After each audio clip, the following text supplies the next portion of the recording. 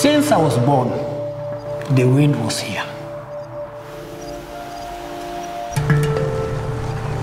To think that you could produce 300 megawatts of wind power was beyond anybody's belief.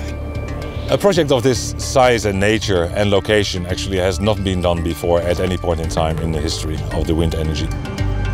We had to actually construct 210 kilometers of road, which wasn't there.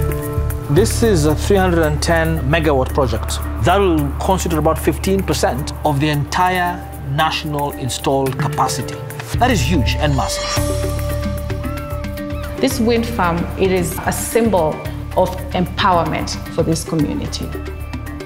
The success of a project like this is sending a very strong signal to the region, and it means that mega infrastructure projects are possible and are able to be executed in remote locations.